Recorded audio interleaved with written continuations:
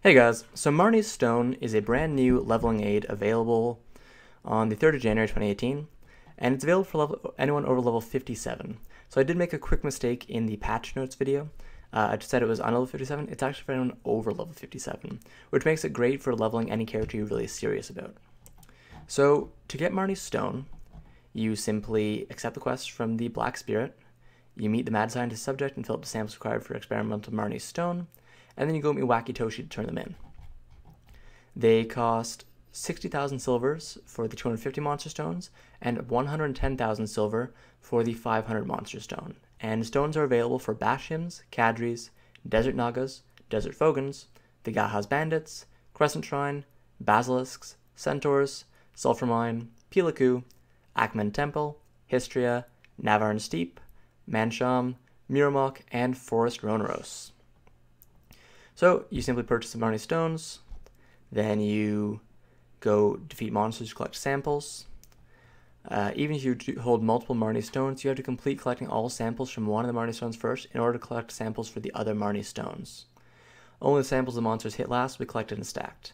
Then you just go back to Toshi, you exchange the completed Marni stone from Wacky Toshi for combat experience. You get a nice little lump sum, and the Marni stone exchange reward is 120 to 160% of combat experience for defeating monsters, excluding the combat experience boost, which is given as reward. So it's really just bonus experience for a bit of silver, and really the silver is such a minimal amount that it's totally worth it to do this if you want experience. A lot of the monsters of it that are available for this are in the desert anyways, and the desert is really good to farm if you don't necessarily want silver, but you want experience. So trading some more silver for more experience is probably a pretty good deal for anyone farming in the desert as is. So apart from that, there are a few notes of caution. Marni stones are bound and cannot be transferred to another character. Different Marni stones are available depending on your level. Some Marni stones are available from level 57, others from 58, 59, 60, and more.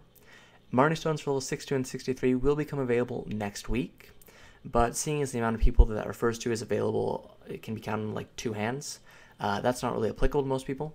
They cannot be sold at a shop, so don't worry about accidentally selling them to someone other than Wacky Toshi. And using item recover to recover a deleted Marni stone may not guarantee recovery of its sample count. The sample count stacked from Marni stone may not be fully recovered, so be careful about deleting them, as if you've got a full one, it might not be full when you get it back. Anyways guys, those are Marni stones. Just really a nice little leveling aid they've introduced. So go out, test them out, and have fun. Thanks for watching.